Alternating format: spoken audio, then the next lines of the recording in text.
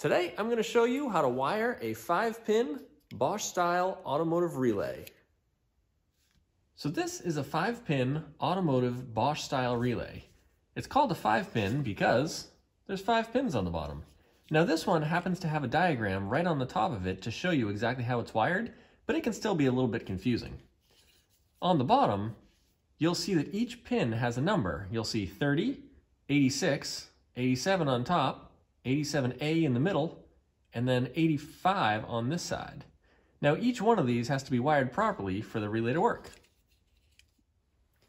I've actually created a circuit here that is hooked up to a battery, and you can see that it actually turns on and off. So I'm going to show you exactly how to wire this so that you can make yours work the same exact way. Alright, let's talk about pin 30 first.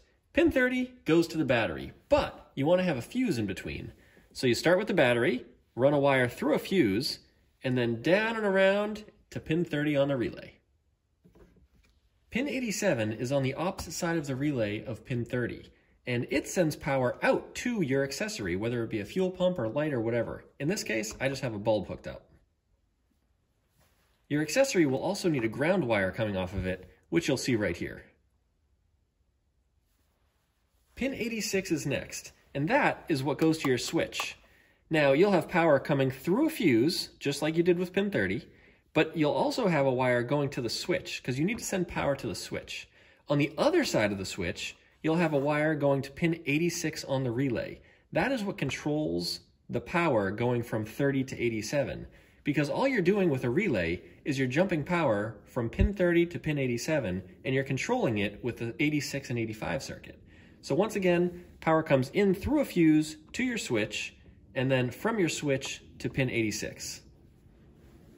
Pin 85 could not be easier. It's right on the opposite side of 86, and it comes out the relay, and it goes right to the ground. You can ground it to the chassis itself, or if you want, you can send it all the way back to your battery. Pin 87A is the last one, and it's right in the middle of the relay.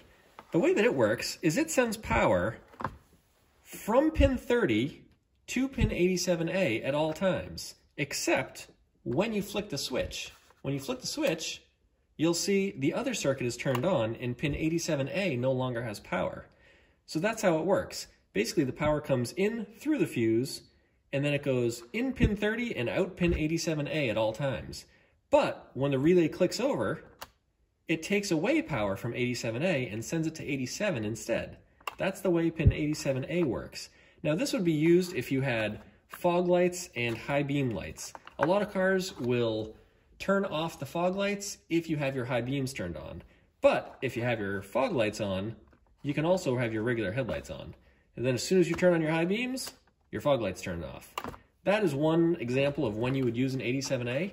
Many people just don't even use it at all, or they'll buy a relay with only 4 pins and it won't have an 87A at all. Hopefully this video was able to help you out. If you have any questions, certainly leave them down in the comments. And be sure to subscribe, like, share, and ring the bell. Oh, and if you have Instagram, feel free to follow me on Instagram at RaddyMuscleCar. So, follow me there, and hopefully we'll see you next time.